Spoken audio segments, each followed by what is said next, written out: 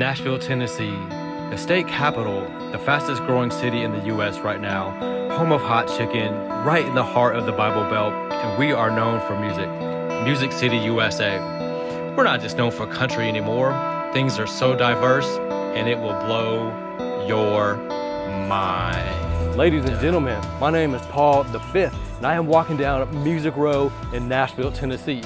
I am giving to you studio tours. Right behind me are some of the classic studios right here in the city.